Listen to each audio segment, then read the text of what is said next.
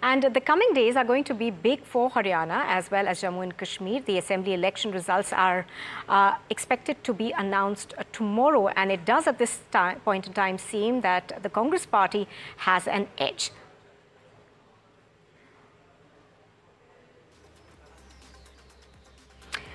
And here's what Pradeep Gupta, the chairman of Access My India, has said about the exit polls that have come in for these two states. Each state has different political dynamics. So it definitely varies from the national dynamics for sure.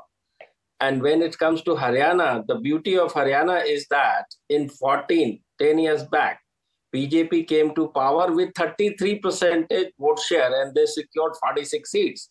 In 5 years back, BJP vote share increases to 36.8 to be precise, and their seat share reduced from 46 to 40.